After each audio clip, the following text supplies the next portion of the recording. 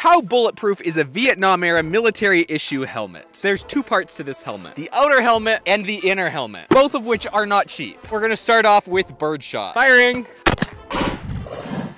We got hit with multiple pellets. No pass-through. 22, firing! A simple dent. 380 auto out of a Bursa Thunder, firing! Before we see the results from the Bursa, thank you to Bullet Safe for our body armor and Gun Prime for our tactical giveaway, both linked in a pinned comment.